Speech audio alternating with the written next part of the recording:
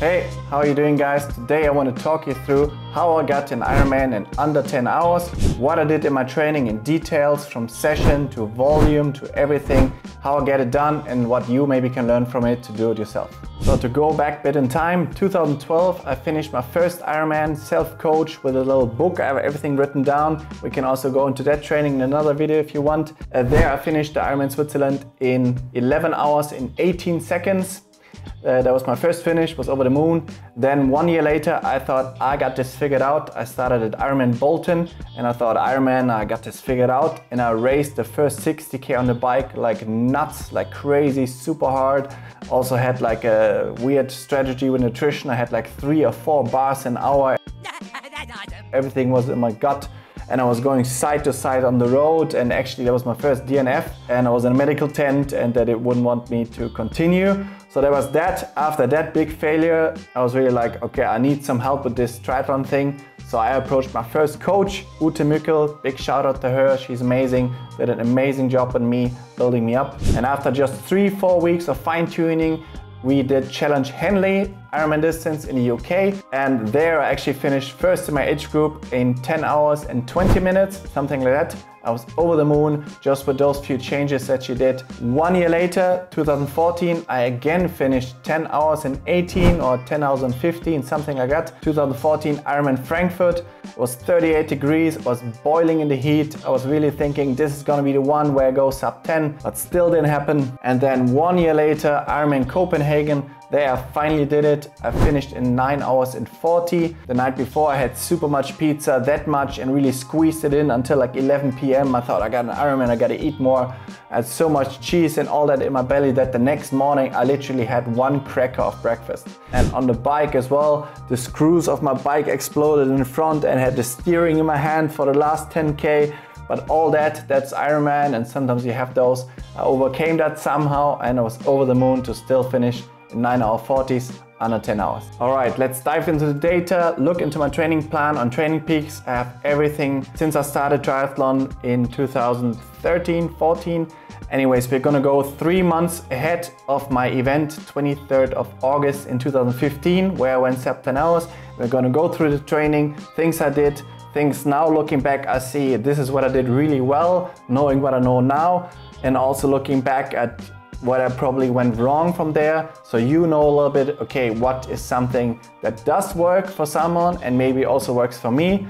I worked full-time back then. I had a job 5 days a week, obviously, physiotherapy, so like sometimes working mornings, sometimes evenings, but very taxing work, and let's go into it. Before you actually go into the work, I want to show you a little bit something that I pointed out, I saw, which is, for example, here Urlaub, that means like holiday. When I had holidays, I had complete off.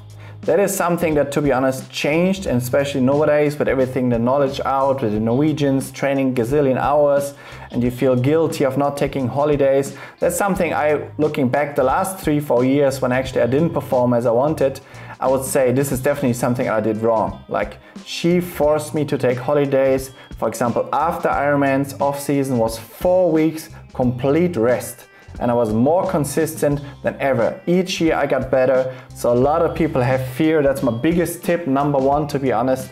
And a lot of us are guilty of that we just more and more Christmas time, we gotta train and push and push. And when you listen to the greatest in the sport, which is, for example, Mark Allen and all those, when you go into their history, they took massive off seasons. Even someone like Ronnie Coleman, the bodybuilder, long off season.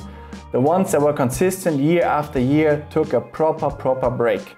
And that is something you don't think, and how it's nowadays talked about, but it's something I can see here as well in my training plan back then. I had proper breaks mentally, physically, to reset. So then we're here in March. What I can see, for example, is that I ran around 3 times a week on average. I swam twice, and something average-wise hours, I was sitting between 12 hours, I would say, a lot on average, sometimes bigger week, here already 17, but then it drops often again to 9. Also something I see is that oftentimes I had actually red and yellow in my plan, looking back to now, which is like the OCD kind of, I can't have that. So I was just going a lot more by feel. If the body really wasn't feeling it, that's also something she really forced as a coach, that if you're not feeling well, you should take rest. Running duration wise, when you look here a little bit to the side, I ran around 3 hours per week, which isn't a ton. Here even 2.5, 3, 4.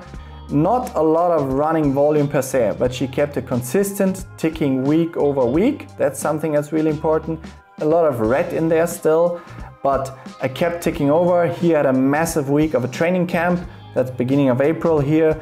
We went to 36 hours, but also afterwards again was a bit rest. I did a lot of quality in terms of, it wasn't just easy, and it took me actually years, 5-6 years to build the base to actually run an Ironman, the back end that I actually feel I'm not dying.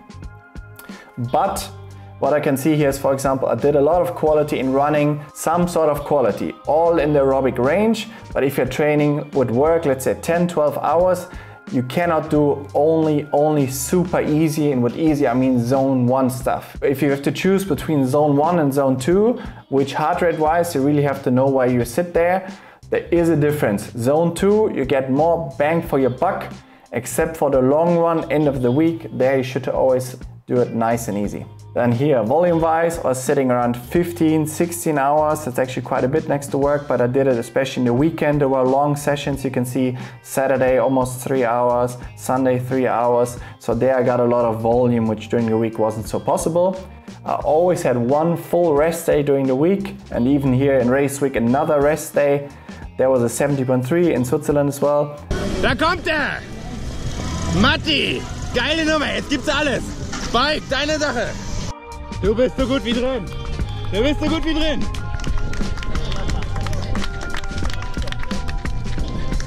Gott, bist du stark!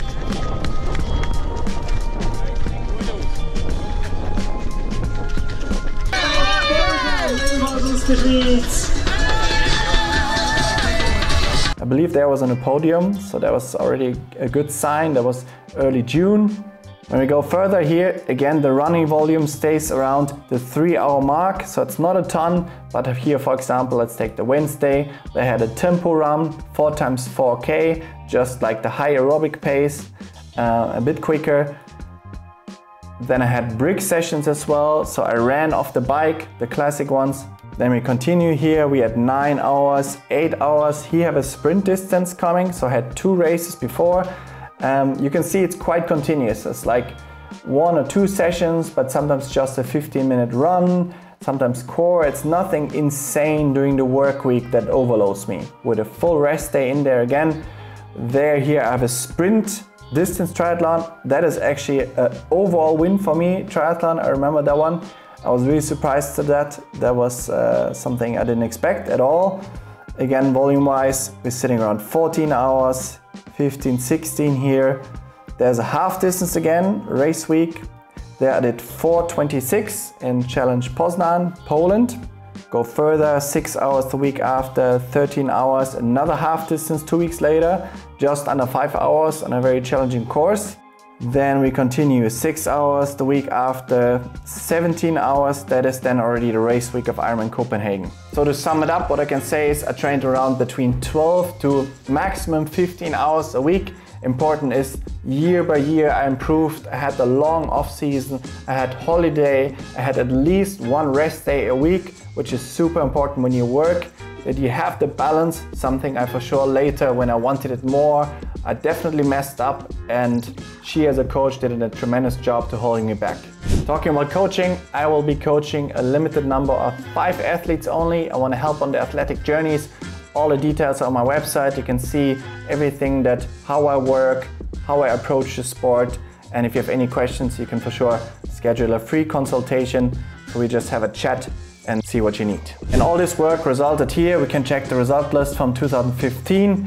Resulted in a 1 hour 1 swim, 5:08 bike, again there for the last 10K at the handlebars in my hands literally, and there the run, a 3:26, which I was really happy with, and all that from 3 times running a week, 3 to 4 hours max, consistent, always a bit of quality in there, injury free, not too hard, not too easy, all of the good mixes, and keeping consistent. Alright, that's it for today. If you enjoyed this video, hit the subscribe button, follow me along on my journey from my pro season, the first one. If you enjoy someone getting his head bettered in for another 2 years, because that will be me. I'll be crawling from the rankings from the bottom up, but we will get to the top, I promise you that. But this will take time and it will be a nice journey, and I do all I can to enjoy the journey and take you with. Have a good week and see you in the next week's video.